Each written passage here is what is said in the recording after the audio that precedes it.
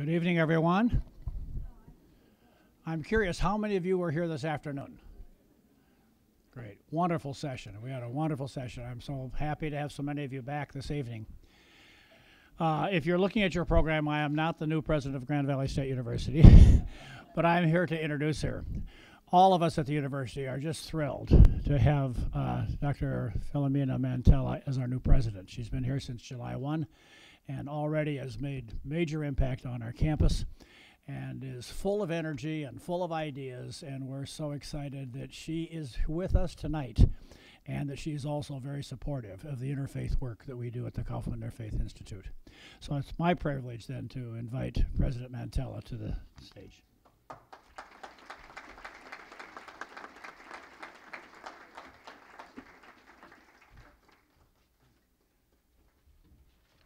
Thank you very much, everybody. It's my pleasure and privilege to serve as the 5th president of Grand Valley State University, and if I behave myself between now and November 15th, I will be installed as such. So it's also my privilege to recognize Don and Nancy Lubbers, who I know you all know were the builders. I think of him as the builders of this university, and a part of that is the origin of the Kaufman Interfaith Institute. So Don and Nancy, would you please stand up? Come on. Thank you. Thank you for all you've done. You know, I'm so impressed with this community, and there are so many gems that you find, and the Kaufman Interfaith Institute was one that I was introduced to very early on before I started the job in July at the enrichment dinner, when the Kaufmans really told their story of their passion, their life's work, their family, and the Institute. So I want to thank you for that, because like many things in West Michigan, it was very moving to me, your passion for this institution and the work that you're doing. I'm so impressed with the university community, with Sylvia Kaufman and her late husband, Dick Kaufman, for establishing the Institute. Grand Valley's honored them both and will continue to recognize their leadership in the interfaith work. Sylvia's interest and commitment to interfaith dialogue and interfaith understanding became more public when she began the Jewish-Christian dialogue in Muskegon in 1988 as a part of the centennial celebration of the Jewish community in that city. The dialogue has been held every 3 years since then and has expanded to a Jewish-Christian-Muslim dialogue when it moved to Grand Rapids and became a part of Grand Valley State University in 2006. In 2000, Sylvia's vision led her to contacting colleges and seminaries in the area to establish the West Michigan Academic Consortium, which now includes 8 higher education institutions. Today's conference, featuring Dr. Elaine Pagels, who I had the joy of sitting next to at dinner and learning a little bit about, you're really going to enjoy the conversation tonight, is the 13th in the series. So Sylvia, you're a leader, and your initiative and interfaith understanding has blessed this university, our whole West Michigan community. It's my pleasure to invite you to the stage to introduce today's program. Thank you.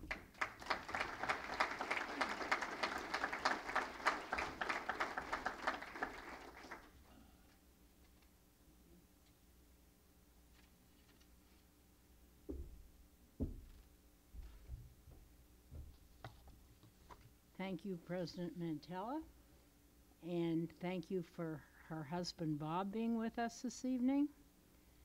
And I'd like to welcome back all of you who were here this afternoon and the new people that have just come tonight. You missed a great afternoon if you weren't here, but you're in for another wonderful evening. There are several distinguished guests whom I'd like to recognize.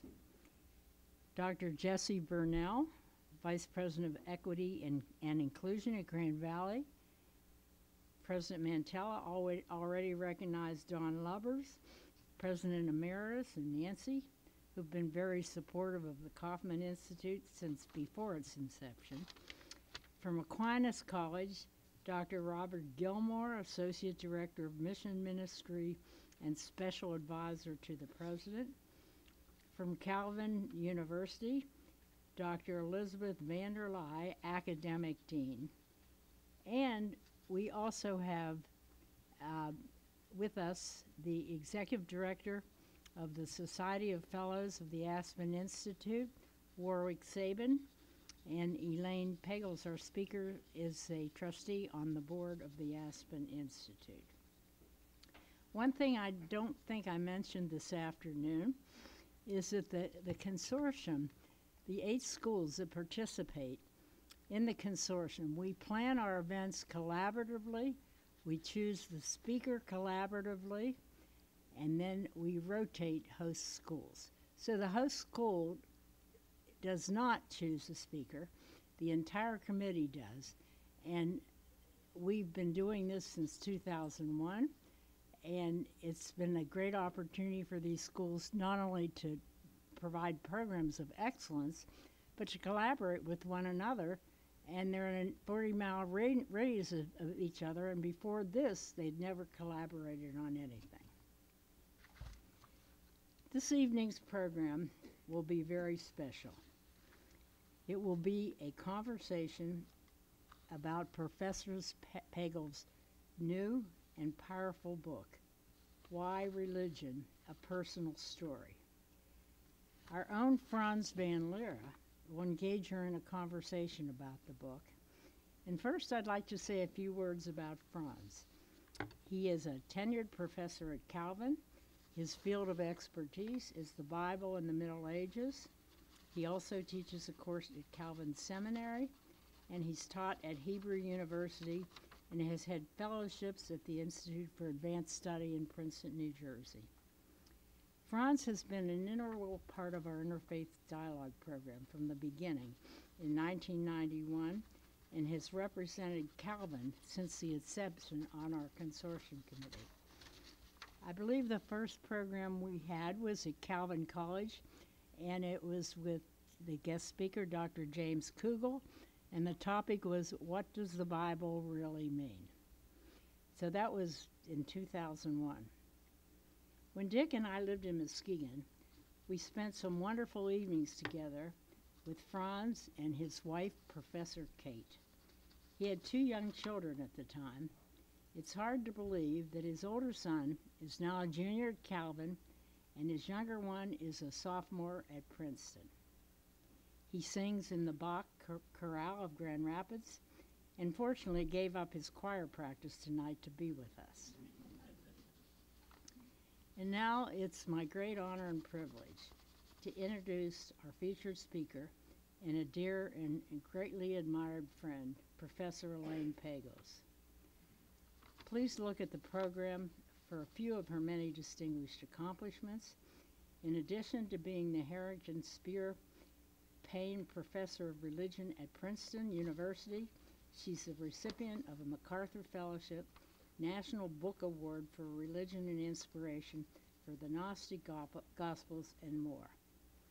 I met Elaine in Aspen several years ago and have tried for years to encourage her to be the featured speaker at one of our conferences.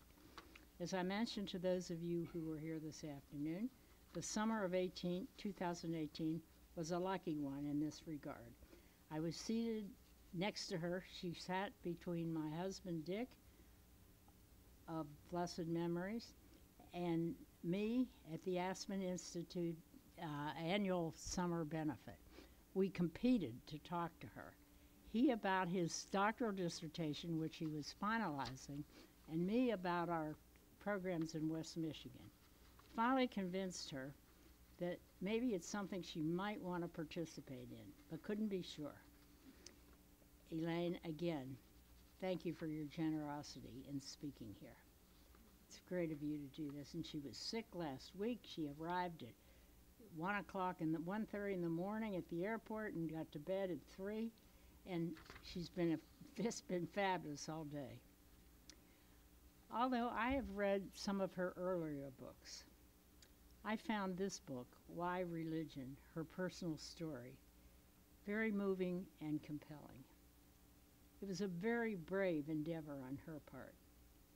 It moved me especially because we had talked about it when we had dinner together in Aspen. She sent Dick and me the introduction and first chapter of the book before it was available for sale. I was moved at the time, but even more so when I read the entire book after I lost Dick in a tragic and unexpected accident, similar to that of her husband, Elaine's husband, Heinz Etler. In talking to Elaine, she said she didn't mean to write a book about grief. That was not her purpose. Although you can tell she's grieving in the book, she's moving on and compelled to overcome. And to me, that has been very personally inspirational. Elaine, thank you. Please join us, all of you, in a warm West Michigan welcome to Professor Elaine Pagels.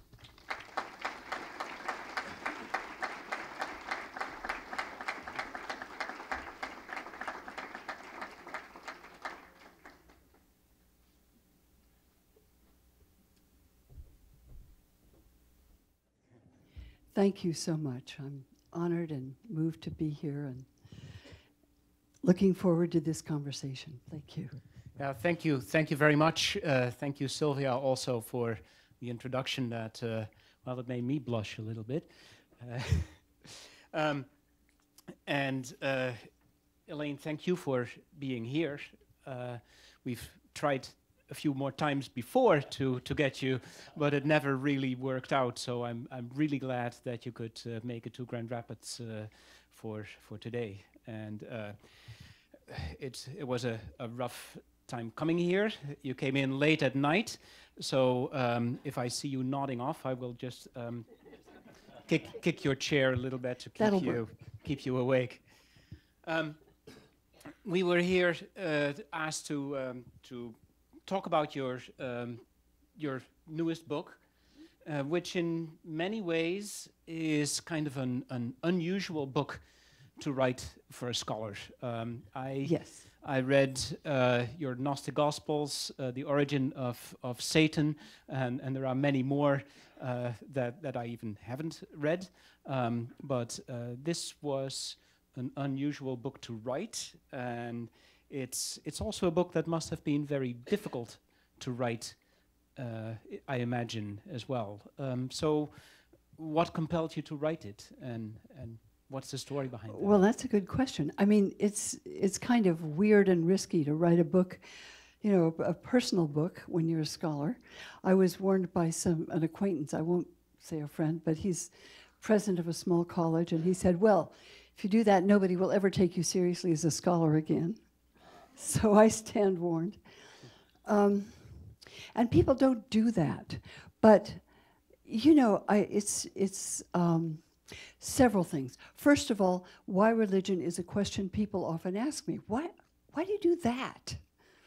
You know, why that? I mean, that's a weird thing to do. And so it's been a programmatic question, because I was brought up in a family that was not particularly religious. My father had given it all up for Darwin the moment he discovered Darwin, and he said immediately he abandoned the ferocious Presbyterianism of his family, in which people were fighting about religion all the time. He just dropped it, said nobody will bother with religion anymore. As soon as they know a little about science, forget it. So I was brought up to think that religion was, you know, on its way out. It hasn't happened that way. And to my parents' horror, I got fascinated by it. So that's what I do. But also because there are personal things, I wanted also to talk about things that had happened that had just gone into the background. You know, I said it was like a black hole in space, things that happened that were too difficult to look at when they happened, and I didn't have time anyway. So, but you know, as you get older, you can't just leave things like that in the background. They come back, Well, you can, but you don't live your full life if you do that. So that's why I wrote it. I wanted to allow those things to emerge and be able to live with all the experiences I had, and even those. Right. So you said you grew up in kind of an atheist home, and then one day you went out with a couple of friends and you came back with Jesus. Right? That's Want to right. tell us about that? Well, it wasn't totally atheist. My mother took us sometimes to a Methodist church. I must say it was a very boring one. I mean, you know, they said nice things, but there was nothing that really, you know,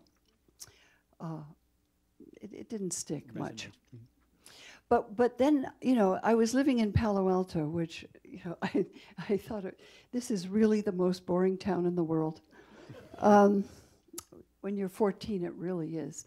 And so they said, well, they were going to San Francisco. And I thought, hey, that's great. I'll go to San Francisco.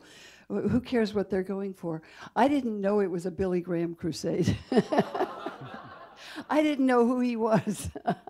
And there were 16,000 people in the sports stadium in San Francisco where I had seen Willie Mays, you know, hit the ball out of the park.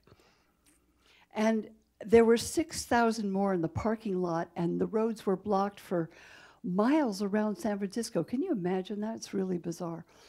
And so then this preacher starts talking, and he said things that really startled me. He said he was going to say things that would shock the intellectuals and the sort of academic types, and it did.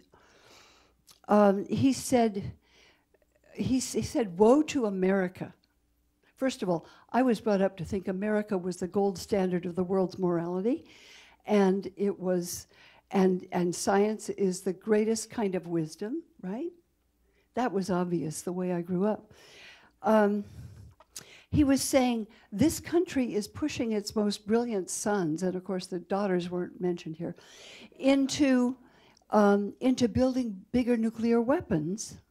And this wasn't that long after Hiroshima and Nagasaki, the killing of 100,000 people. And I never thought of it that way, right? And he said something about Americans using the Bible to justify slavery and segregation. And I'd never thought about that either, because it didn't seem so relevant in Palo Alto, which was just, you know, as white as you could get. But it was stunning to me that he was saying things like that. And then there was this huge choir singing Just As I Am. And then he said, and you can have a new life, you can get born again. And I thought, wow, you know, you're 14. I just thought, I want a new life. I want to start all over, and this is going to be a real adventure. So, and I was very moved. So I went down and, you know, and accepted Jesus into my heart. And it was great. My parents were horrified. Was it a way for you maybe to rebel against well, your parents that as may well? have been a factor.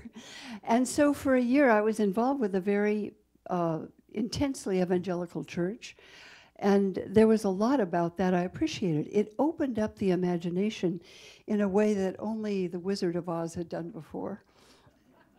And when I say The Wizard of Oz, I really mean it, because if you happen to be of sort of the generation I was, a lot of girls particularly read The Wizard of Oz, and you know, you could be Dorothy, you could be out there with the dog and the Tin Man and the Wicked Witch of the West. I mean, it was like, it was not just a story, it was a story that could interpret your life if you wanted some adventure and to get out of a boring place like Kansas, in which case I was in Palo Alto. It felt about that like that. But I'm sort of joking, but I'm not. I'm saying it was suddenly a different universe and a different sense of who you are, and breaking through a world that seemed very, I would say, monodimensional, you know, into like a three-dimensional world in which there could be other realities that I was told didn't exist. So it was very exciting. And I was in love with it, sort of like falling in love when you're 14. And then I fell out of love with it about a year later. What caused that? What started? You Oh, said in well. your book you started to question this. What happened? Well, I didn't start so much. I mean, you know, I was in that church. It was powerful, and it was an important experience. But then a friend of mine in high school was in an automobile accident and was killed. He was 16 years old. And I went back to this church in Palo Alto, and they said, "Oh, that's terrible. Was he born again?" And I said, "No, he's Jewish." And they said, "Well, then he's in hell." And I was so shocked. I said, "Well, wasn't Jesus Jewish?" It just didn't seem to matter. And I felt that what had drawn me to that place was not there. I thought, this is not it. I don't belong here. And I just walked out feeling utterly desolated, and I never went back. Yeah. So that's what happened. Yeah. And you know, that was it. What I find quite interesting, though, is that apparently the Billy Graham that you heard, it's kind of a different voice also from evangelicalism that you hear today, right? It seems to be a little bit more critical of society, yet other things have stayed the same. Well, I guess it is. I haven't listened much to it these days. But it was powerful. Well, I'm thinking of Graham Jr., yeah. Oh, well, that one, yes. I'm sorry, I shouldn't say it that way. Yeah, it's different. That was pretty compelling. He was a powerful preacher. And it was a powerful message. But then I could no longer live in that world, so I left and just decided to go to New York to become a dancer. Because I loved modern dance, and my friends were all artists, and I thought that would be the best way to live. So how did you end up studying religion? Oh, well, this is plan B. I went to the Martha Graham School and took classes, you know, because her company taught wonderful classes. And after a while, I realized that I was pretty good. But that meant nothing in New York. I mean, these other dancers were fabulous. And they'd started at the age of 8 or something, and I hadn't, or 5. So I just thought, no, this isn't going to work. I don't think, not that way. So I thought, what else? What else could I do? And there was something about that experience with religion. I thought, what was so powerful about that? That happened years ago. I mean, why was it? Was it Christianity? Could it have been Buddhism? Could it have been Judaism? I mean, what was it about religion that made that so compelling? And I wanted to find out, but I didn't want to get brainwashed, so I didn't go to a religious school where I was worried about that. I went to a secular university, and and the first thing I discovered, I wanted to find out, what do we really know about Jesus? What do we know about the movement? How did it start? Who would join it? Why? How did it become what it became? And you know, does it matter to me? I don't know. So I went, and the first thing I found out was such a shock. My professors had file cabinets full of Gospels that I had never heard of. The Gospel of Thomas, and the Gospel of Philip, and the Gospel of Mary Magdalene, and all this stuff that I'd never heard about, and it had just become available to graduate students and faculty at Harvard. And we were allowed to read this stuff. It said, you know, top secret, do not reproduce, you know. So you're interested, what drew you to some of these, well, as they are now called, the Gnostic Gospels, it's wasn't pure scholarly. It was it religiously motivated as well, these questions? Well, of course it was. I mean, you know, people sometimes say to me, well, are you just have an intellectual interest in religion, or do you really care about it? And I thought, well, you know, anybody here who teaches anything, it could be what, physics, it could be French literature or Chinese politics or whatever. Everybody here who knows that you have deep reasons for choosing and loving the work you do, because there's no other reason to do it. You do it because you really love it. And I just wanted to know this. So it was partly religious, and it was partly curiosity and sort of, what was that all about? And then I just love these texts. Yeah. Do you identify with these texts? I mean, we just heard a wonderful talk in which you make the author of the Gospel of Thomas really come alive this afternoon. Do you think there's still a message there for people that needs to be heard today? Well, there was for me when I read Thomas, and this claims to be, as many of you know, the secret teachings of Jesus. It's just a list of sayings attributed to Jesus of Nazareth as his secret teaching, which the New Testament says he had, but doesn't tell you what it is. And I came across saying 70, where Jesus says, if you bring forth what is within you, what you bring forth will save you. If you do not bring forth what is within you, what you do not bring forth will destroy you. And I thought, hey, you don't have to believe that. It just happens to be true. And so I thought, what a remarkable text. What is going on here? So, and it was a huge discovery. It was sort of a detective story. Who wrote this stuff? Where was it? They said it was all heresy. It was all rubbish. It was thrown away in the 2nd century and good riddance. And I really loved some of this stuff. So that's why I did it. So many people wonder very often, and they ask me, so, this Dr. Pagels, do you think she's Christian? Or is she, are you, do you consider yourself religious, a believer? That's a very hard question to well, to answer. it's not an easy question because it depends on what you mean. I'm more an explorer than a believer. I love Christian tradition, or I wouldn't bother with it. And I find many resonances in it that I really like, and some that I really don't.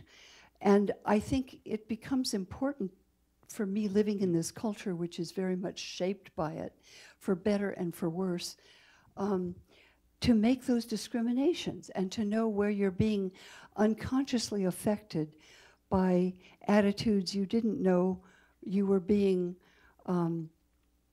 indoctrinated with, not by my parents in this case, but by the culture. One of the things that struck me in your book is also you seem to be extremely sensitive to spiritual dimensions. Sorry if I just put it out there, but I was struck by when you were praying with the monks at Snow Mass, that you actually physically felt the power of prayer. Do you think that this sensitivity may have drawn you to such a contemplative lot as the Gnostics were? Well, yes, and I never, these were Catholic monks, Trappist monks. I got to know them through a secular Jewish colleague. It was Robert Mann. He was a violinist, a brilliant violinist, started the Juilliard String Quartet, and I met him in Aspen too, and his wife, and found out they lived right near us in New York, and we became friends. And he said he was invited to become their first Jewish monk. He liked the monks, and he was sort of fascinated by them, and so he said, well, he was going to play music for them up at the monastery, and he invited me and my husband to come and hear them play. And so I got to know them and was very moved by that Trappist way of life. But yes, I guess I would say I love Christian tradition. I now go to church, which I didn't for a long time, quite often, sometimes. And these things matter to me. But a believer, see, I wrote the book Beyond Belief, friends, because that was written at a time when I realized that I didn't know if I believed in anything. It was a terrible time of grief, and I just thought, I don't know what they're talking about, God. I mean, what is that? What I don't know what that's about. It was very distant. In times of mourning, I found people would say, "Oh, your faith must have been now," yeah. And I thought, no. In times like that, it was never more distant. It just seemed irrelevant or something, or just very far away. So I don't think of myself as a believer that much, and I don't ask that question. You know, I was giving a talk. Well, we friends, in West Michigan ask it all the time, I think. I know. Well, I was at a talk about the Gospel of Thomas once, and a young man stood up in the back and said, "Do you believe Jesus is the Son of God?" And I wasn't quite sure what he was getting at, so I said, "Well, what do you mean by that?" And he looked really confused. And I thought it was as though he'd said, "Do you know the secret handshake?" Or, "Are you part of my club?" Or, "Are we on the same wavelength?" I mean, I'm not ridiculing it. I'm just saying he was asking a question that was important to him, and I couldn't say yes or no to it in quite that way. I'm more of an explorer, I guess. We like to put people in boxes, which is sad, but true. Yeah. Well, I think, you see, I also really have come to the conviction that belief, okay, I shouldn't say this here, that belief is overrated. That when people think about religion, they think, well, do you believe in God? Do you believe in this? Do you believe in that? Now, it's really only Christians who do that most. Jews do it now too, because many people get shaped by this Christian preoccupation with a bunch of beliefs. But actually, if you're Jewish, that's not really the question. I would venture to say, please contradict me, but the question is: are you secular? Are you Orthodox? Are you Reform? Are practicing? you yeah? Are you Orthodox? It's the degree of involvement. It's the degree of commitment. It's the degree of practice, right? Do you observe? Do you go to the holy days or do you not? Do you do Shabbat or whatever? And the same is very true of Muslims often. I mean, it's not that belief doesn't matter. I don't mean that. But it's how do you pray 5 times a day? Have you been to the Hajj? I mean, Buddhists too. I mean, do you meditate? What is your degree of practice? How does this affect everything in your life? That's the question, much more than do you believe in this or that or that. So I think that's why I say, when I think about the study of religion, which I love to do, I think that's not a primary question for me. In a way, we talked about let's call them the Gnostics. Some people say, well, there is no such thing as Gnostics. There are only a certain type of belief that people have in this period. You emphasized their contemplative side and their seeking for the inner light. There's also a somewhat more darker belief to some of these Gospels, and that is that some of these people who wrote these Gospels were really convinced that Satan was ruling this world, and that was probably not going to change anytime soon, that this world was governed by the forces of evil, and the best thing you can get is kind of get out of there. Is that dark side of Gnosticism? Is that something maybe also that you experienced? No, that sounds odd to me, because the texts that I love, I mean, the ones I focus on, have nothing to do with Satan. That's okay. The New Testament has a lot to do with Satan. I realized that later.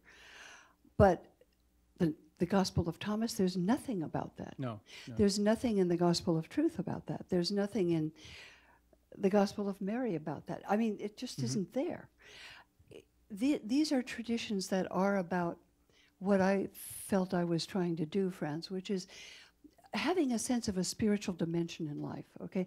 That's what I didn't have when I grew up. I felt I was living in a flat earth because there was no openness to the possibility of a spiritual dimension. And when I read poetry, certain poetry, not all of it, but John Donne, say, or the music, certain music like Bach and Handel and black spirituals, that music has another dimension in it, you know? And that poetry and the dances of the Hopi. So I felt there's a sense of a spiritual dimension that for me is very important. And it's not defined or captured by a particular set of beliefs. Okay. Is part of your book, it's for a great part also about loss and grief. And to be honest, you know, I have two now adult children, and just the thought that at any point in my life I would have to lose one of them already can almost bring me to tears. So I cannot start to imagine what you must have gone through, and then shortly after that also with Heinz, with your husband. So that sense of grief, I mean, you say people sometimes try to say, oh, your faith must be so much of a... What did help you through that? How did you get through that? Well, that's a hard question with a lot of difficulty. The situation is simply that our son was born with a heart problem, and that was corrected by surgery, and we thought it was just fine. And then when he was 2, the doctors said they discovered pulmonary hypertension, and they said this is invariably fatal. And I said, well, what are you talking about? They said a few months to a few years. He was 2. And so we lived with that reality, and we adored him. And we didn't have other children, so we were just utterly devastated living under that sword, you know, that we were told was inevitable because nobody had ever survived pulmonary hypertension. So that was very, very hard. And the work that I was doing in the study of religion became a kind of yoga. It was helpful in a certain way. And I was on the bioethics committee of Babies Hospital at Columbia Presbyterian, which taught me a lot as a medical outsider about what doctors can do and what they can't. Because the cases we discussed in that committee were all about the things they couldn't do anything about. And my son had one of those situations. So that's utterly devastating. And I didn't think I could ever get through it, you know.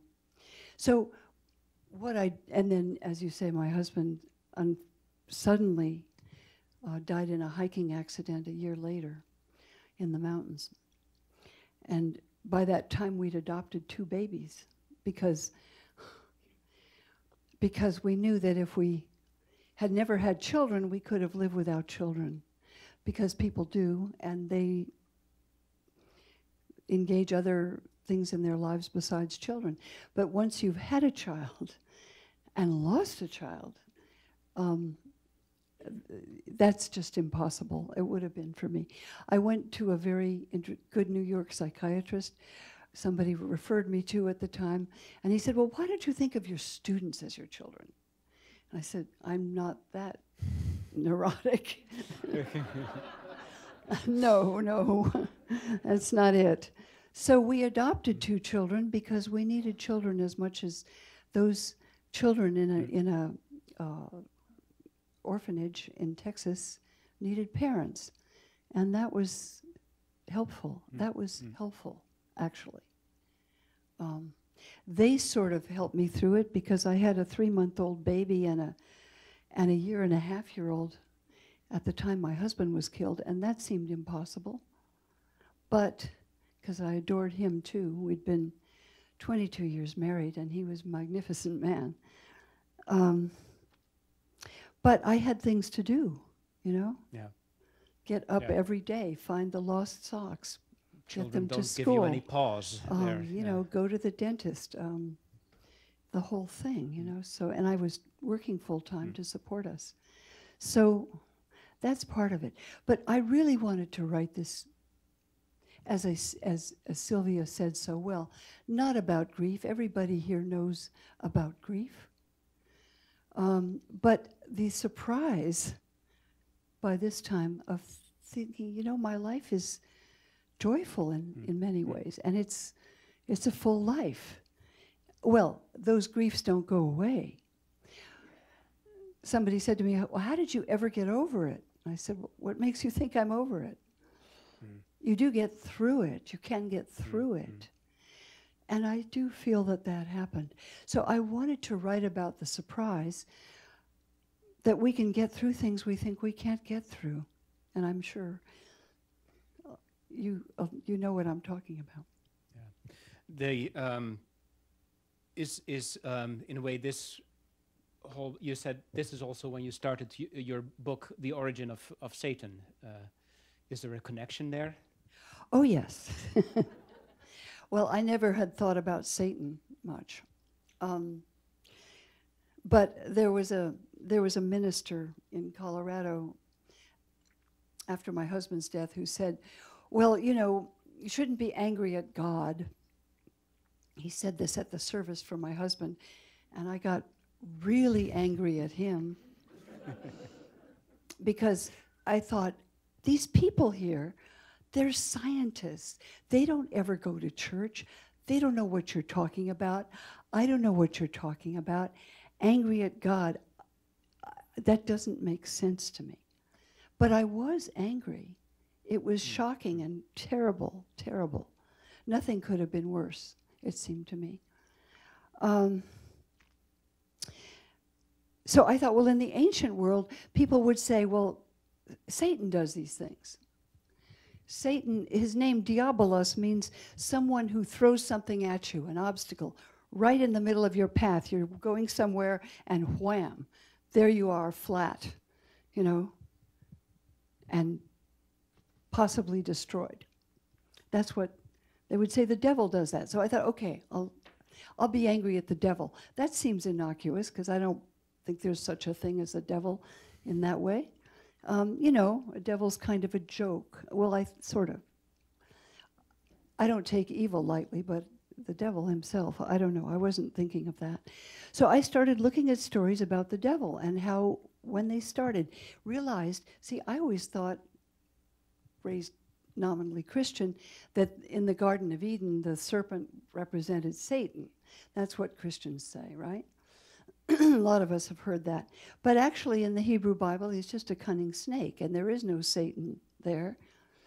And Satan doesn't appear in the Hebrew Bible in that way.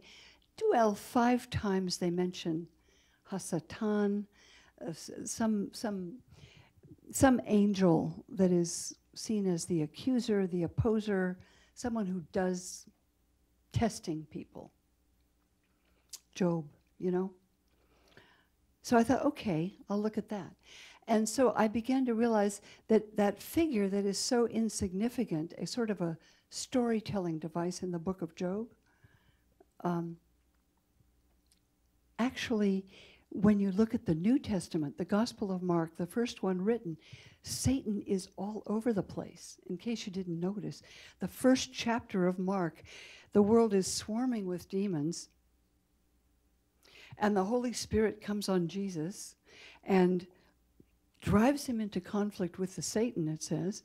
And then he says the kingdom of God is coming, and that's like a direct assault on Satan, on the evil powers ruling the world. This is the way the Gospel of Mark tells it in chapter 1. And so Satan tries to take him down. And then I thought, well, now wait a minute. When people talked about Satan, they weren't just talking, people who speak about Satan, if they say Satan's trying to take over this country, they're not just talking about some supernatural thing up in the air.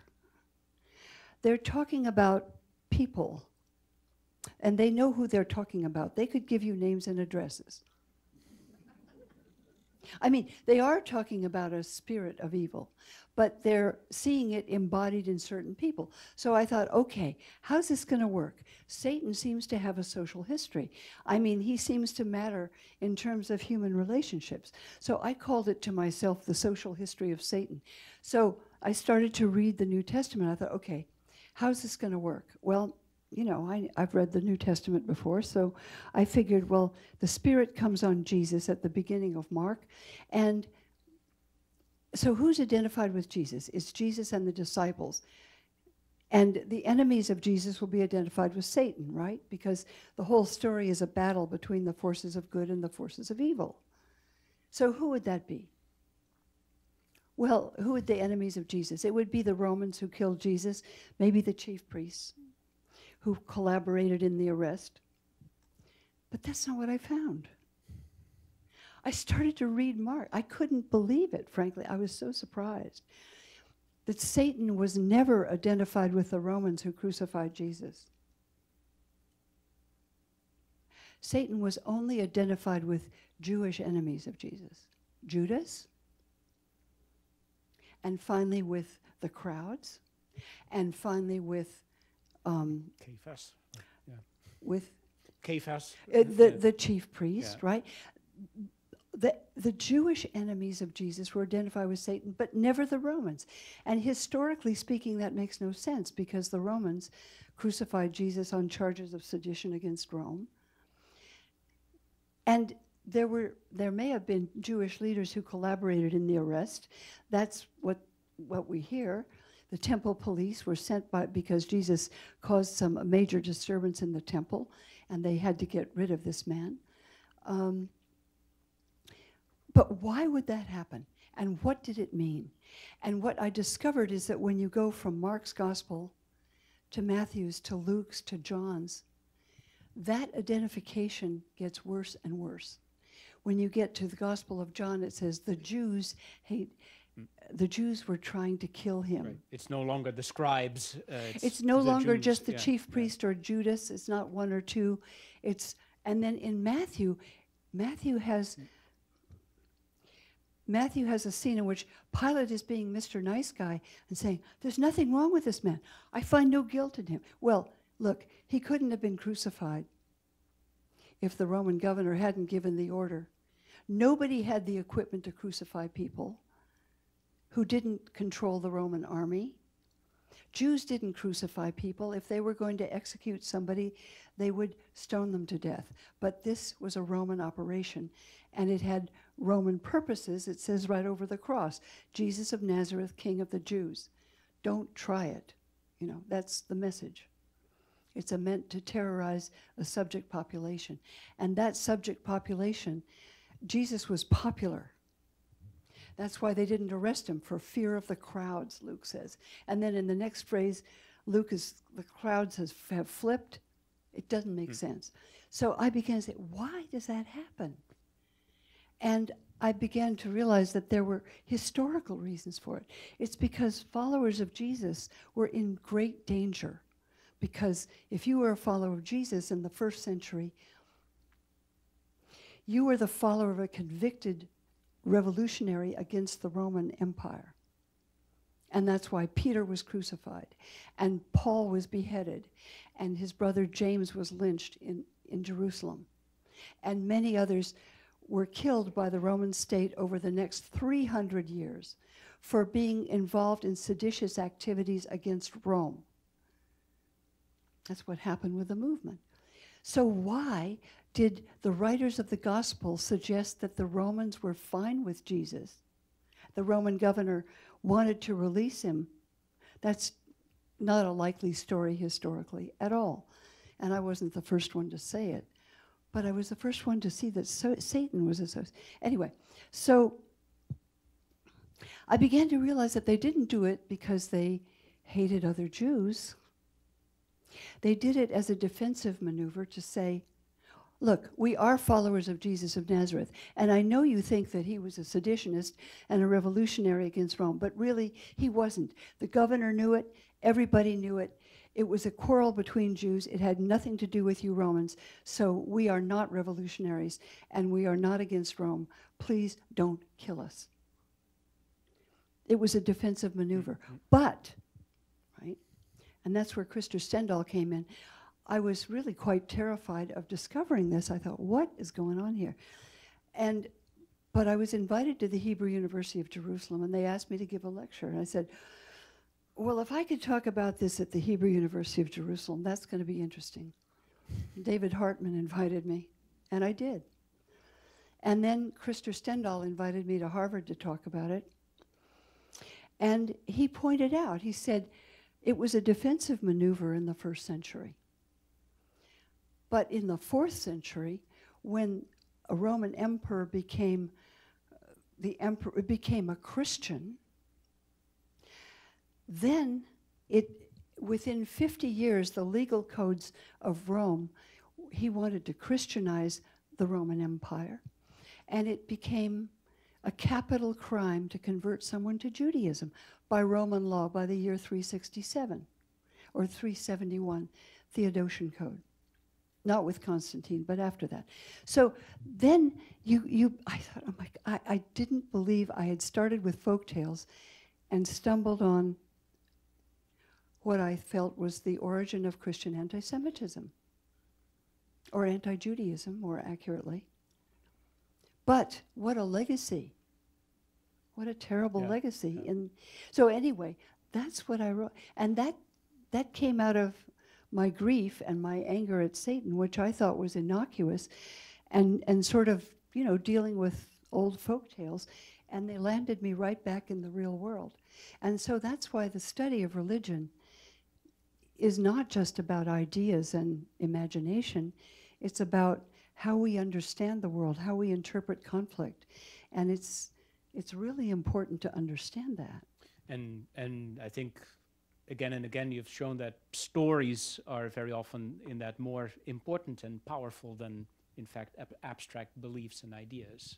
Yes, because when my agent read the book, and my thesis advisor at Harvard refused to publish this because he said there was nothing anti-Jewish about Christianity, although he had been a German in the Nazi army. He refused to publish it, but other people immediately did publish it. And I realized it was inflammatory.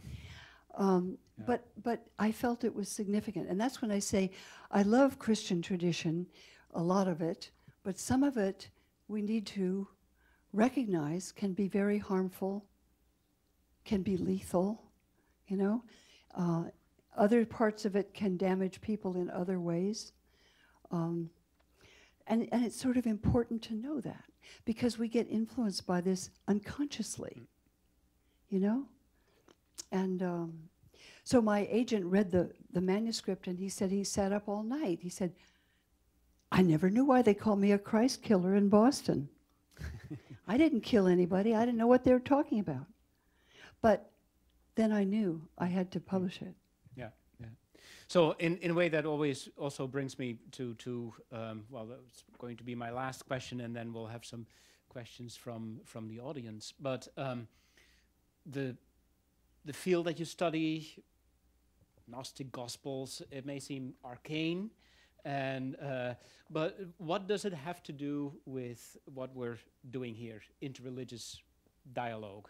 I think you already started to go in that field, but do you want to bring it in the present time? Yeah, well, you know, it's just that what was discovered with the secret Gospels, 51 texts, not just the Gospel of Thomas, but 50 others, are ancient texts, a very wide range, and what they show is a lot of the context of early Christianity, just like the Dead Sea Scrolls showed a lot about Jewish groups that we didn't know.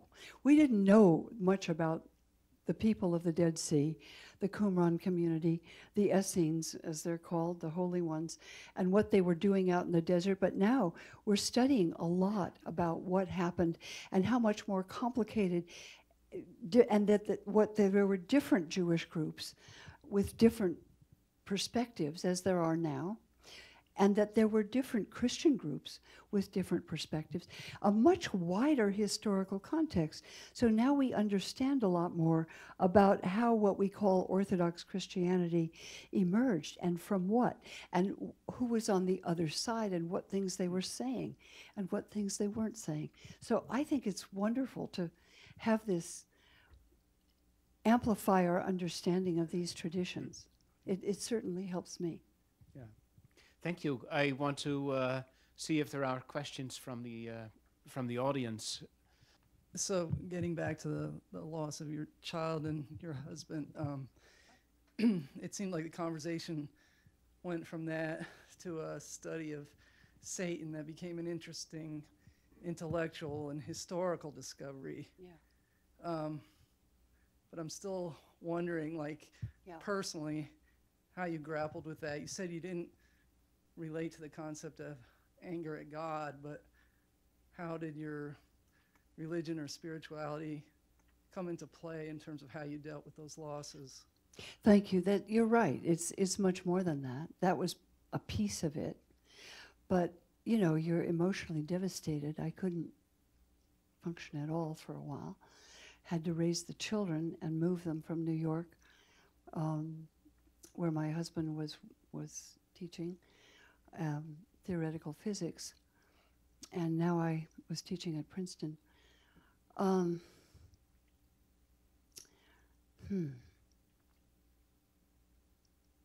Yeah,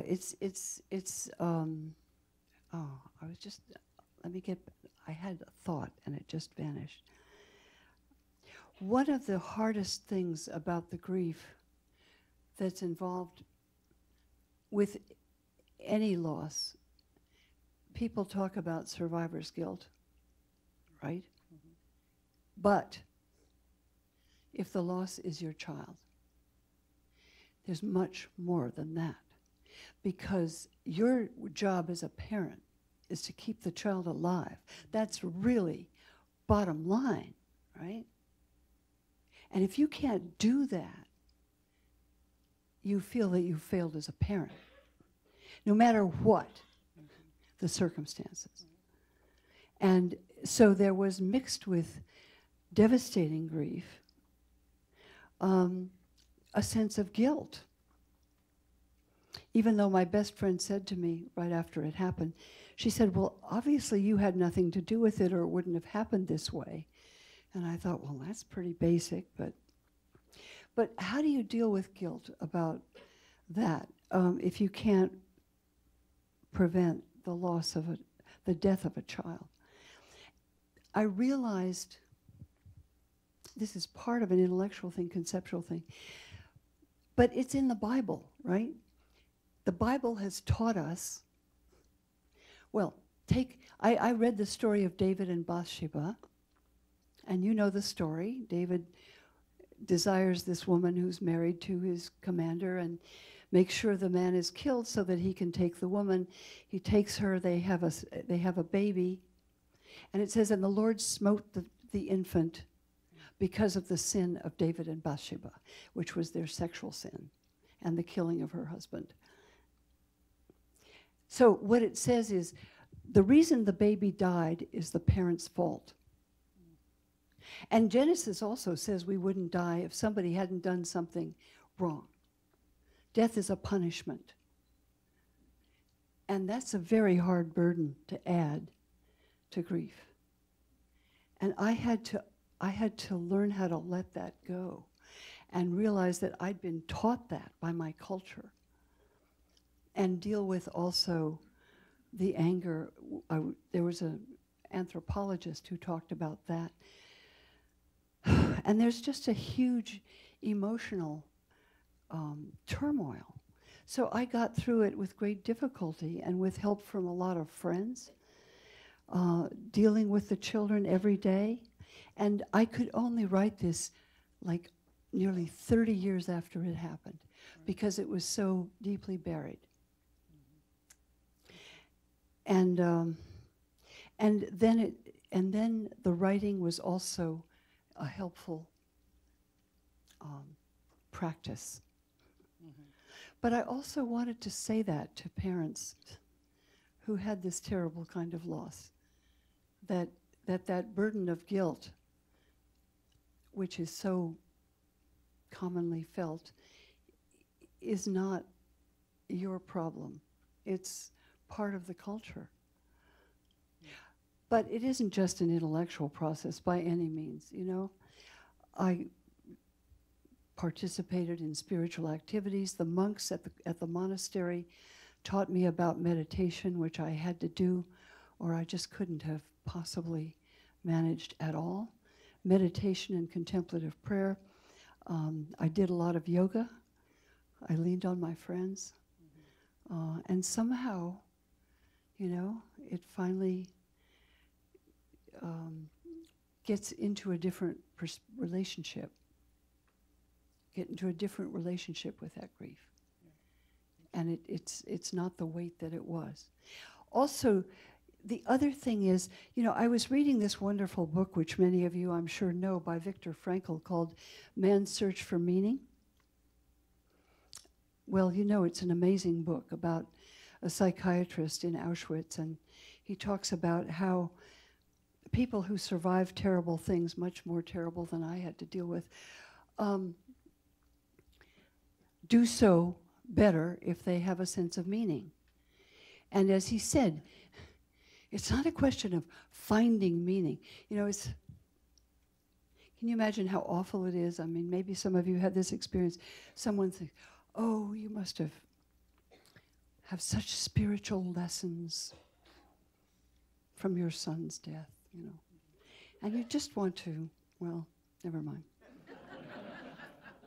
Because no spiritual lesson to me is worth my son's life. I mean, it's just a terrible thing to say.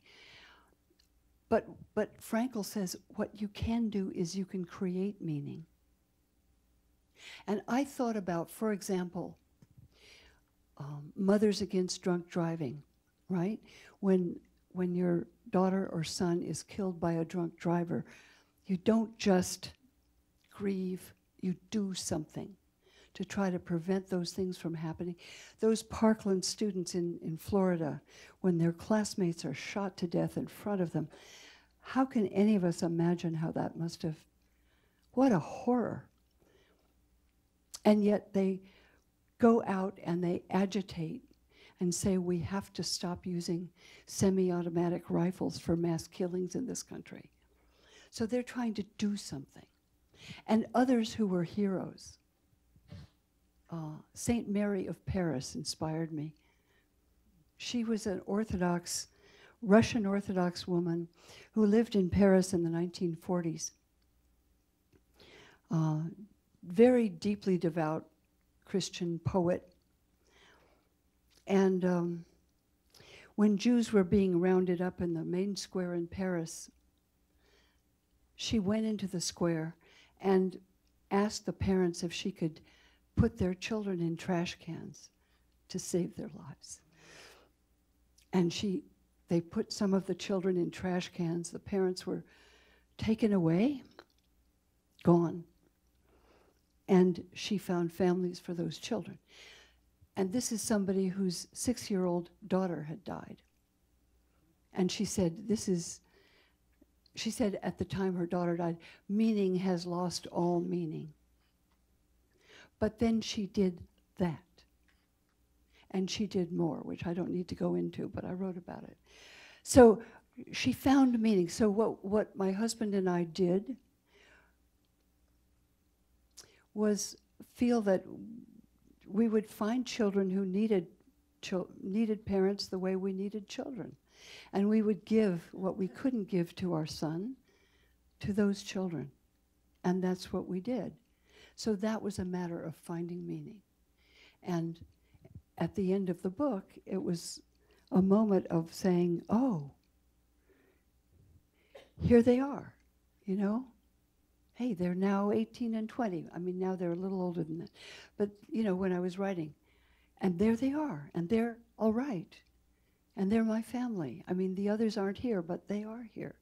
And that's something to rejoice in. Thank you.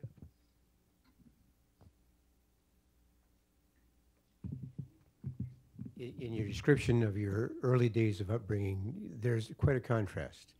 I get a picture of your early upbringing was not spiritual, and then you became engaged in the evangelical, and you use the word intensely in evangelical, and there is an intensity in your word. As a doctor in family medicine for 30 years, I know about transitions in young people as they become adolescents and grow in context. Could you expand on your sense of intensity in the context of your early days in a non-spiritual setting? You mean about what that meant? What was so intense? Well, it was an invitation to have an independent life and a different understanding of the universe and my reality and even who I was than what I was brought up with, which struck me as incomplete, you know. And also that idea of born again, you could have a new life. I mean, that's pretty exciting when you're a teenager. But it was also a life in a much bigger universe, because I was in a universe that now had what I thought of as a spiritual dimension. Yeah, which I don't live well without. I think some people do, but I'm not one of them. Your husband was was a scientist as well. Was that? Did he have some of the same spiritual ideas and views as you did, or? Well, no. When we first went out, he was a very charming man, and I saw him when he was 17, and I thought, oh, wow. Striking young man. And then, you know, I knew him for a long time before we got together and got married. But he was at elementary particle physics. He said, religion? Why religion? Why would you do something that has, why don't you do something that has impact in the real world? And I said, well, why do you do elementary particles? And he was trying to understand something fundamental, and so was I, and we figured this out after a while. And I loved the world of elementary particle physics. It's full of imagination too. I mean, these physicists have all these wonderful metaphors, and they live in a world of galaxies and universes and n-dimensional space. I mean, that's pretty amazing. And he was just a marvelous man. He had a sense of his own spiritual depth, but it wasn't conventionally religious. But I loved his work, and he got very excited about what I was doing, and we were very much in love with each other, so that worked really well. This one's a little out there, but the poet Rilke, if you've read some of her work, do you have any comment on her work or things she said in your life or your study of religion? Oh, Rilke, his work. Rilke is amazing. I love his work. He writes about angels. He writes about. He's an amazing poet. I don't have anything particular to say, but I do love the elegies, and thank you for that. And you know, that's another thing. I think of religious language. Well, it's like poetry. I'm not saying there isn't reality in it. I think of it, Marianne Moore says that a poem is an imaginary gardens with real toads in them. And I thought, well, some of these stories, to me, are like Adam and Eve. It's like an imaginary garden, paradise, but with human realities are being discussed. There are real things going on. We identify with those stories because they speak to us about fundamental themes in our lives. So I think of it somewhat like that. Back to your husband, do you believe that there's any place for quantum physics to bridge that gap between science and religion? That's a really interesting question. I am not up on it these days, but I don't know. I was just hearing about dark matter in the universe, and there's some very interesting speculations about dark matter and black holes. And the physicist Stephen Hawking came and gave us talk in honor of my husband after he died in Aspen. It was called, and Hawking is a well-known atheist, he said, but his talk was called Black Holes and Their Children, Baby Universes. And I thought that was kind of lovely, the thought of something coming out of a black hole. But I do think that physics is a different kind of language. You know, it doesn't ask the question why. Steve Weinberg at the University of Texas says, you know, the more we know about the universe, the more we know it is pointless and meaningless. And my husband used to laugh and say, you know, Steve, physics is not philosophy, and it's not theology. Physics doesn't tell you that the universe is pointless and meaningless at all. It just tells you how elementary particles move in space. So they address different questions. So I tend to think that the question, well, Steve Hawking, and also Steve Weinberg talk about how the universe began. Weinberg wrote a book called The First 3 Minutes. But he can't answer the question, is there an intelligence behind it or not? And Einstein would have said, yes, I call it the good Lord. Einstein's believed there was a kind of intelligence in the way the universe came into being. And Weinberg would say, well, that's nonsense. I don't think physics can get you there myself, but I don't know that much about physics now. I just think it's a different kind of discourse. So that's why physicists have such different views on it. That religion asks different questions, which is, you know, is this an intelligible process we're living in, or is it a random collision of atoms, simply? But I'm not the person really to ask about physics. I was only a delighted vicarious learner of those things.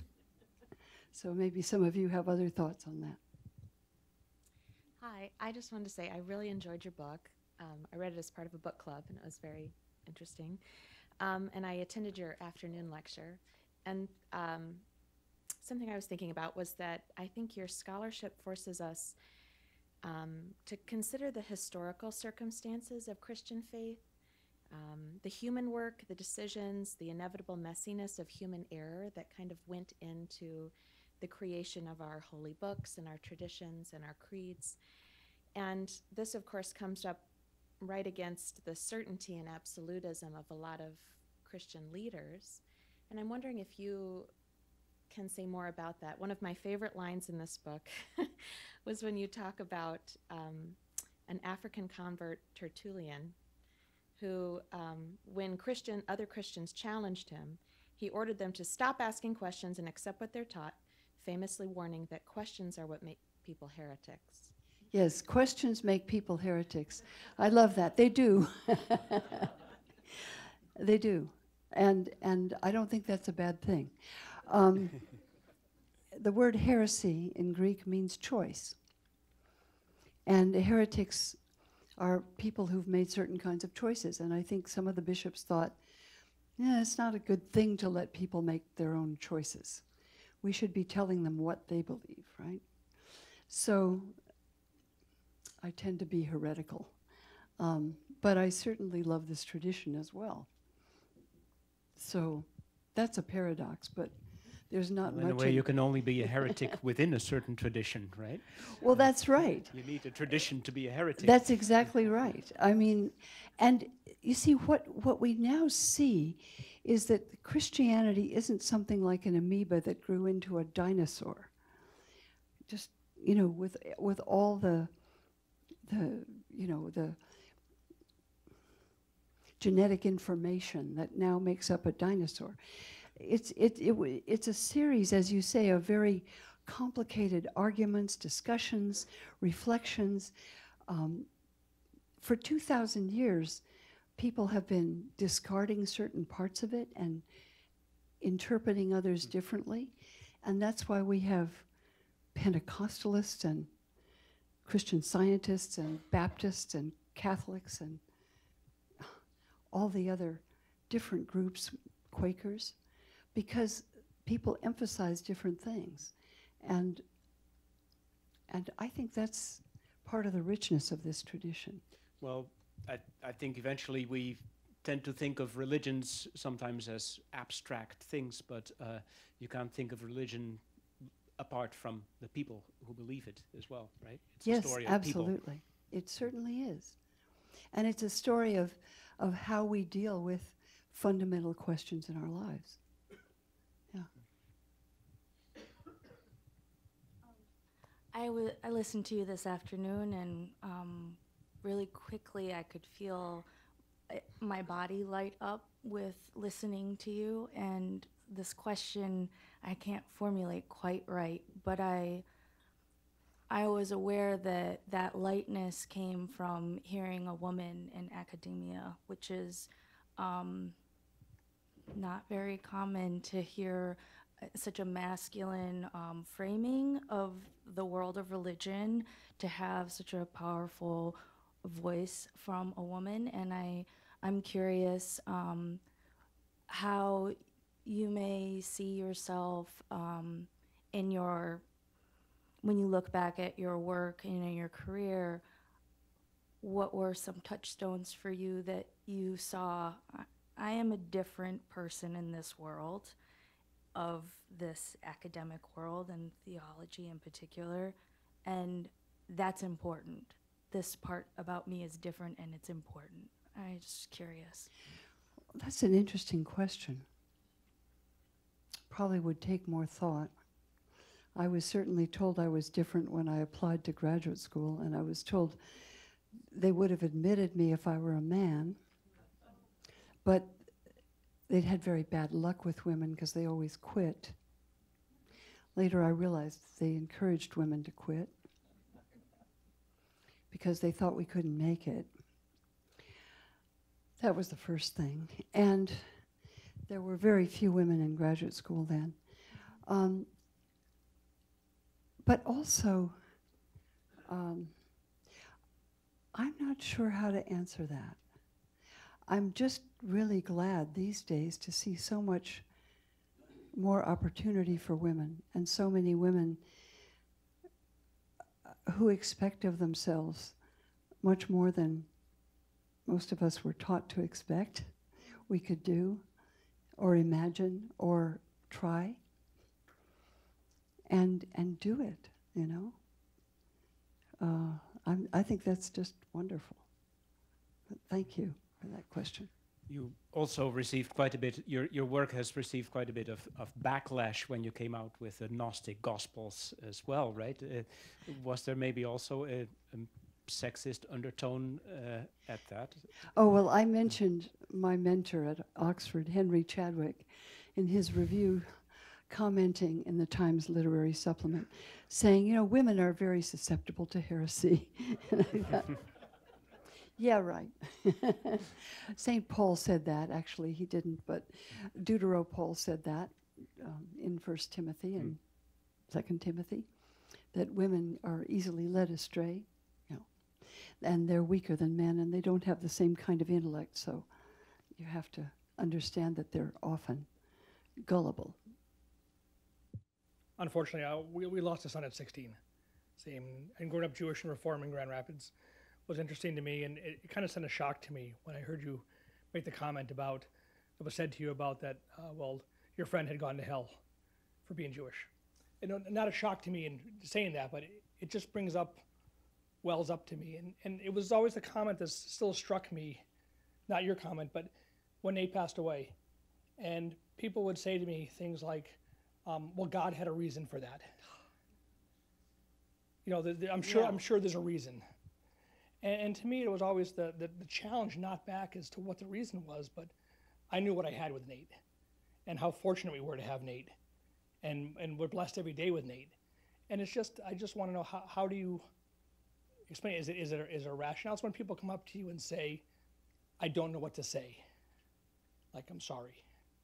I'm feeling for you. I'm thinking of you. And it's just the idea of that when God is introduced into a moment like that, it's kind of the shock. So what you said wasn't a shock to me emotionally. It awoken that feeling.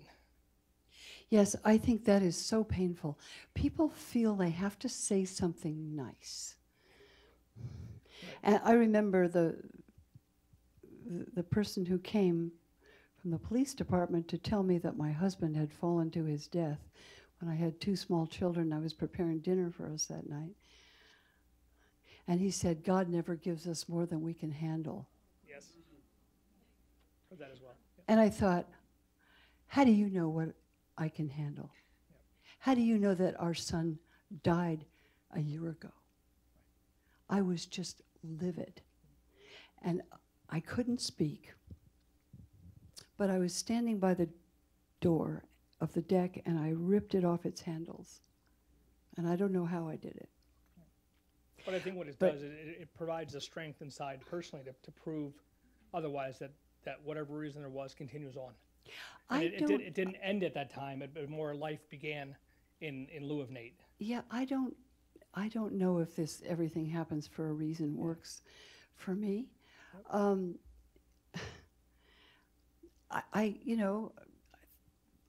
My son had a disease that is very, very rare, pulmonary hypertension. Nobody knows why people have it.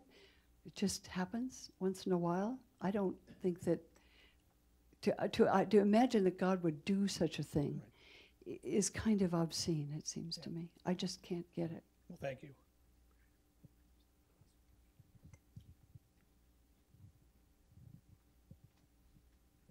Hi, it's me again. Question for you. Just like quantum mechanics has challenged challenged classical physics, and the more we know a lot more today, 150 versus 150 years ago about the historical Jesus, and it was less than 100 years ago that we thought the Milky Way was the whole universe. Do you see with some of these writings that are coming about that Christianity will have to change over time or transform or start accepting more of these new insights? Because part of the transformation process of Christianity is about metamorphizing, changing. And Chardin talked a lot about this. Do you feel that organized religion, specifically Christianity, will need to adopt some more of these influences and maybe accept some of these other contemplative teachings and stuff like that? It's a good question. I mean, I'm sure there are people who will never do that. But, you know, as you suggest, these traditions survive by being lived and reinterpreted in different generations, and they do change. Attitudes about the universe, about the creation of the universe, about attitudes about sexuality, attitudes about people of other races and people of other ethnicities and people of other religions. I mean, these questions are so fundamental, and we live in very different circumstances than people did 2,000 years ago.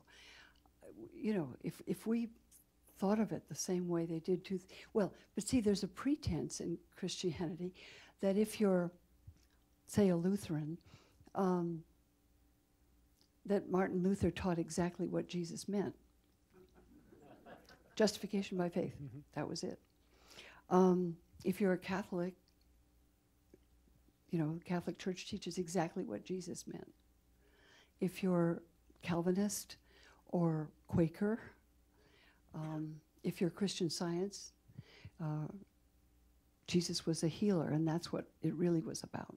So, I mean, these are different interpretations, and I don't find fault with them, actually. I think there are different ways we interpret our lives. And I think these traditions do change. They have, and they are changing, as you know. In fact, I think we can see them change right now in this very room as well. I think we are part of that change.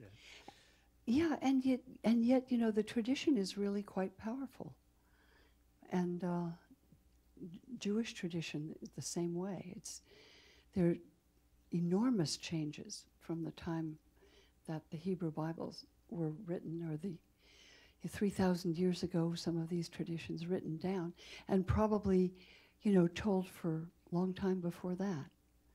So I'm not advocating change. I sometimes don't like it, but but it happens. and I think, you know, what you suggest is something that we recognize. Thank you. Elaine, you must be exhausted. Well, I'm also exhilarated to be here and really enjoy this conversation, so thank you very much. I want to make sure that you go to bed early and have a good night's rest as well. And I want to thank you so much for coming and for talking with us tonight.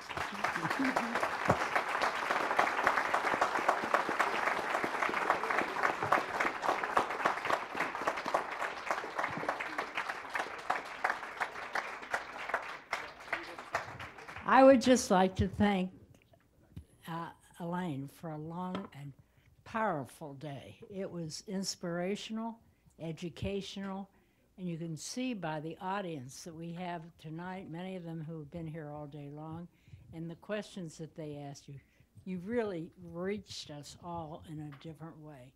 And Franz, you did a great job. I never had my doubts about you. You did a great job. And Doug, thank you, and Kyle,